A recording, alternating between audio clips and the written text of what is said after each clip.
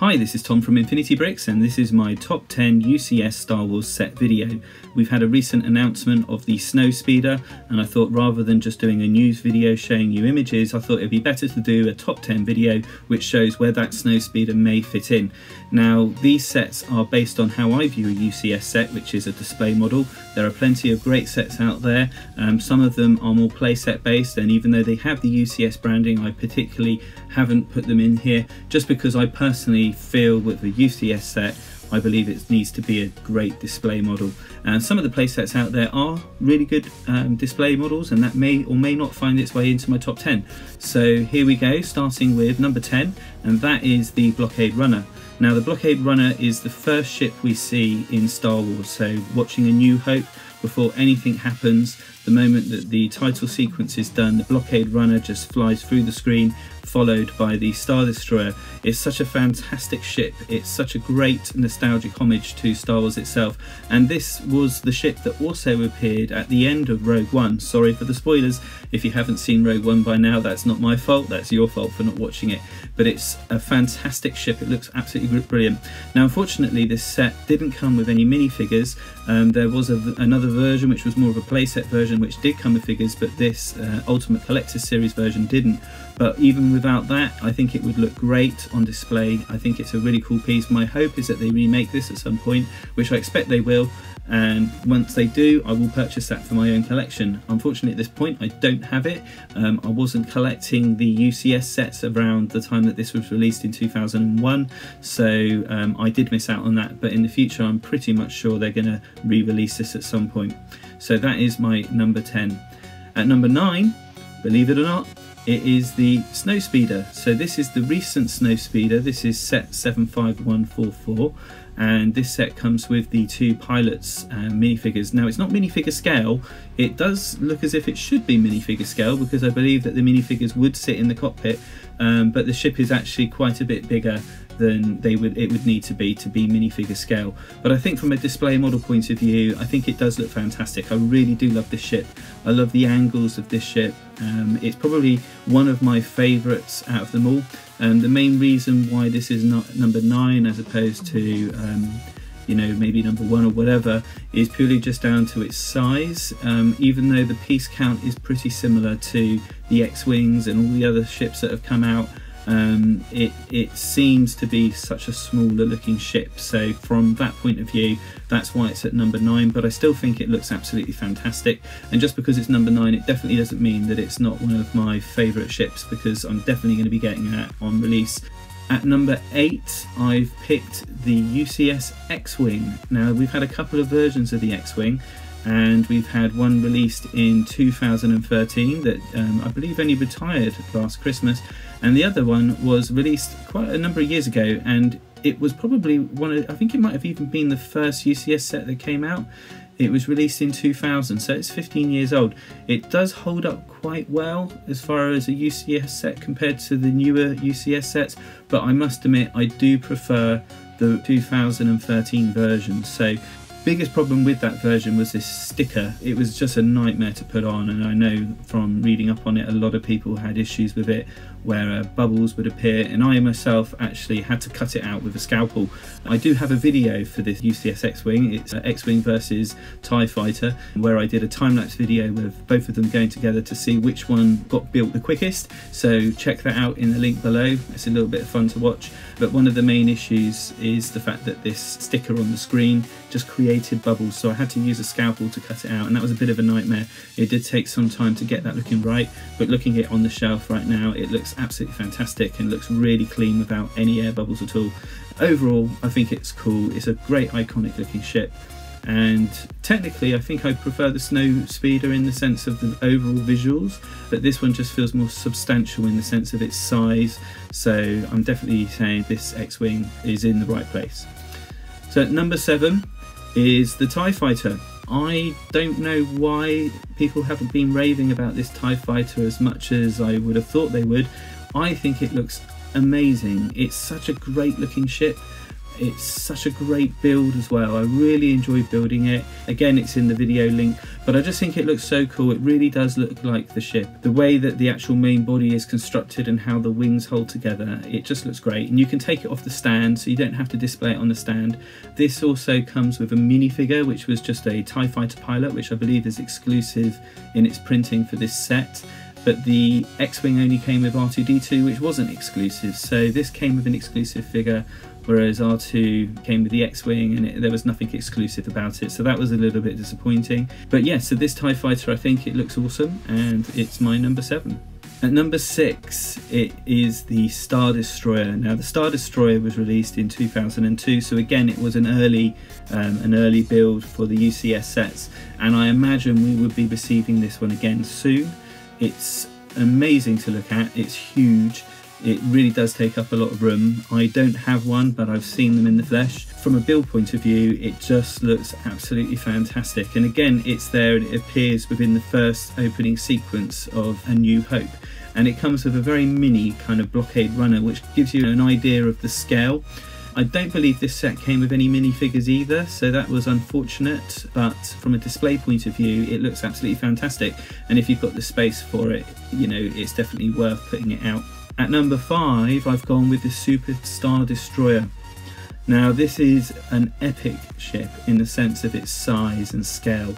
It's huge. It looks absolutely awesome. Now, the bonus with this as well is it also came with minifigures. Now, part of the actual ship you can actually take off, and then it gives you, you know, an inside display of where Darth Vader was and where he was briefing the bounty hunters about capturing Han Solo and the Millennium Falcon. So it's really cool to have that as an addition. It comes with the main bounty hunters apart from Boba Fett. So you've got Bosch there, you've got Dengar, you've got IG-88. And you also get Darth Vader and an Imperial officer. So it's really cool for what you get. You get those figures, and some of those at that time when it was released were completely exclusive to this set. I believe that most of these have now been released elsewhere, all apart from IG-88, which I think is coming out in a new set which is going to be released in the Summer Wave, which will include all these bounty hunters. Apart from that, before then, this was probably the only way getting IG-88 for sure. And it also comes again with a mini build for the Star Destroyer. So with the Star Destroyer, you've got the Blockade Runner as a mini build. With the Super Star Destroyer, you've got the Star Destroyer.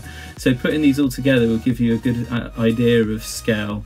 At number 4, I've gone for the Sandcrawler, and there's 2 versions of the Sandcrawler again, and one was released in 2014 and has recently just come to a point of retirement, and the other was released in 2005, so a good, a good 10 years apart. Now, they're very different in their styling. One is much more brick built and probably a lot more solid, and the other one's using plates and sort of more modern building techniques. Now, from a visual point of view, comparing the two, the one that I actually prefer is the most recent Sandcrawler, which is released in 2014. Now, I think from a stability point of view, the older one might be better, but it doesn't really matter. So for me, it's all about displayability and not about the playability. Now, this also does come with some play features, as did the other one. You can move some panels to the side, you can get access to the interior where you've got cranes, there's a door that opens at the front, and you've got the ability to put the Jawas in the cockpit. There's all that kind of stuff, and I think, yeah, that's really cool. It's nice to have that, but it's more of a bonus for me. For me, it's all about that displayability, and I think the actual look of this Sandcrawler is pretty awesome. And on top of that, it came with quite a host of minifigures, and some of these are exclusive to this set. Owen Lars is probably the only one currently that you can't get anywhere else. I think some of the others you may now be able to get elsewhere, but it's still cool to have those exclusive figures. So this is an awesome set. It was quite expensive, but for what it is, I think it's brilliant. I think it looks great. So for me, that is my number 4. At number 3, I've picked the Imperial Shuttle.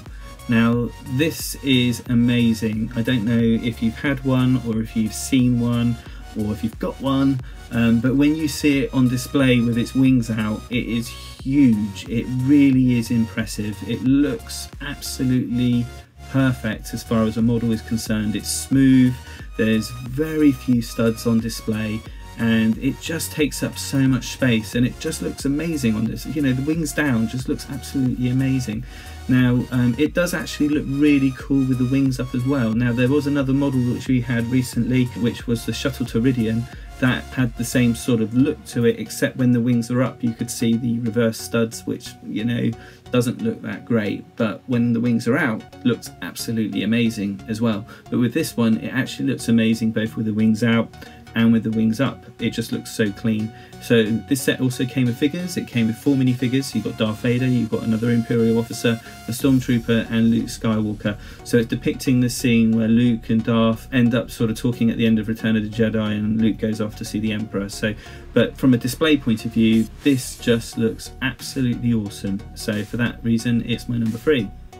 At number 2 is the Slave One. To be honest with you, when this came out, it was stunning to me. I mean, how on earth did they master a build like that? It just looks so much like the actual model from the film, and they've done such a great job capturing this overall look with all the colours that are on it. And on top of that, I don't mind seeing studs, particularly because it's Lego, and from my point of view you need to see some studs, you know, to know that it's Lego, otherwise it might as well just be a plastic model. Whereas opposed, I guess with the shuttle it really is almost completely studless. This one also follows the same pattern. It's pretty much studless except for some places on the side, but it just looks so good, the colour use and everything. And also, you know, it's Boba Fett's ship, it's the Slave One, and it's a brilliant model, and the scale of it's awesome. The figures that came with it, you had an exclusive Boba Fett, which as far as I know is still exclusive because of the arm printing. You had the Bespin Guard, and you had Han Solo in Covenant as well as a Stormtrooper. My number 1 set obviously is the Millennium Falcon for many reasons. 1, because of its scale and size. 2, because it is the most iconic ship within the Star Wars universe.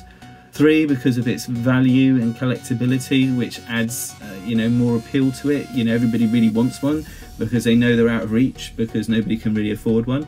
I've got a friend who's actually got one and I haven't got it, and I go around and I have a look and it's there on his shelf, and every time I go I'm just staring at this thing. It is amazing. The figures that came with it just include the original team, if you like, so you've got Luke, Leia, Han, etc.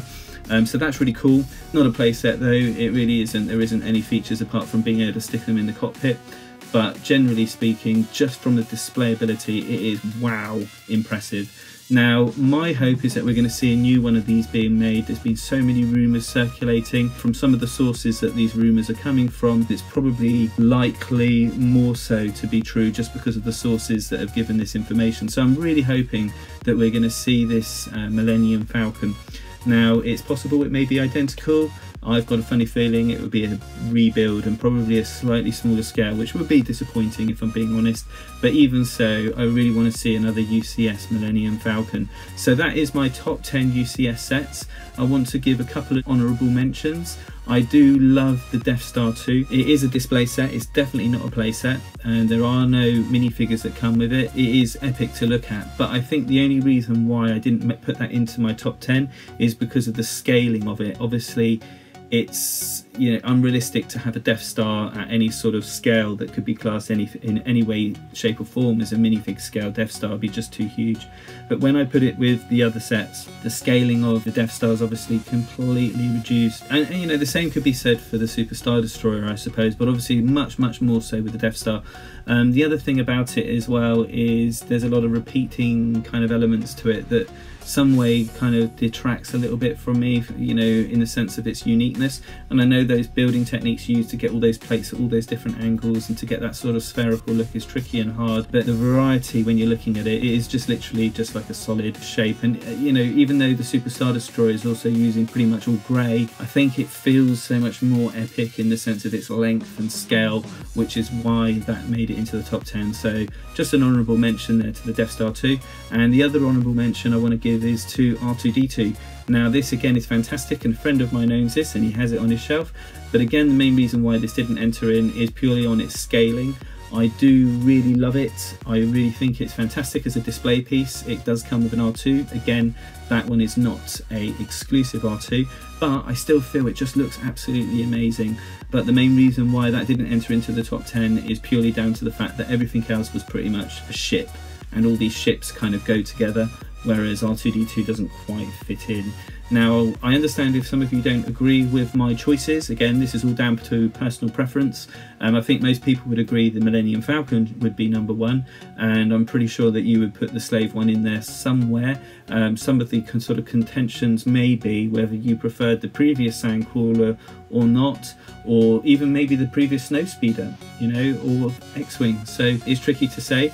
I know there are some other sort of cool looking ships like Darth Vader's ship and other things, but I think when it came to it, it's down to that sort of overall sense of scale that the actual TIE Fighter as opposed to Darth Vader's TIE Fighter gives. So that's my main reason for choosing though. So anyway, let me know what you think in the comments below, and don't forget to like and subscribe for any future content.